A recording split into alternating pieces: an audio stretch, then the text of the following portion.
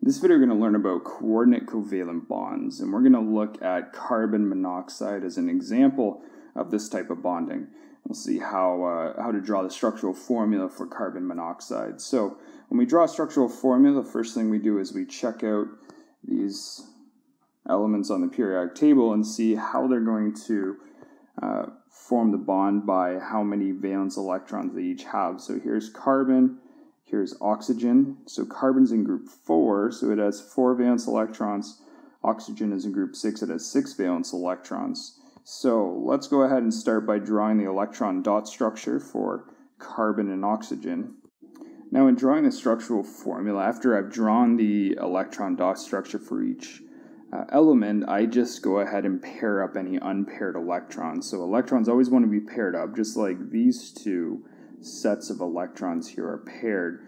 Notice that none of carbon's electrons are paired, and then oxygen, it's 2 unpaired electrons. So these 2 electrons could pair up, and these 2 electrons could pair up. And once we've done that pairing, those will form covalent bonds, those 2 pairs.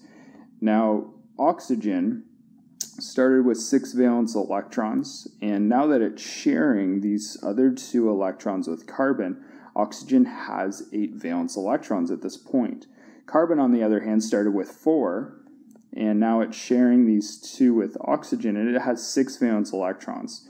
So oxygen is stable at this point. It has 8 valence electrons, but carbon only has 6 valence electrons, and there's really nothing that carbon has to offer oxygen to bond anymore. Oxygen is complete. It's finished. Everything is paired up. And then carbon has these 2 unpaired electrons. So there's really no chance, no way that carbon can form another bond with oxygen.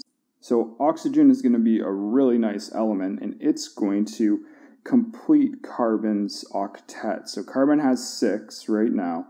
And what's going to happen is oxygen is going to take 2 of its own electrons and going to form a bond with carbon. So carbon is going to contribute no electrons to this bond, whereas oxygen will supply the 2 electrons. And this is what a coordinate covalent bond is. So we're going to take those 2, move them in here into the center as another covalent bond. So when this happens, this electron here will move out and pair up on the outside with that other electron. So let me redraw this, and I'm going to replace any circled pairs, like this one, and this one, with a single line as a covalent bond. So we have these 3 bonds.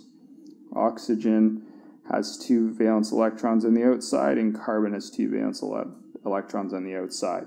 And that's a coordinate covalent bond. So again, a coordinate covalent bond is when one element shares 2 of its own electrons with another element to make a bond.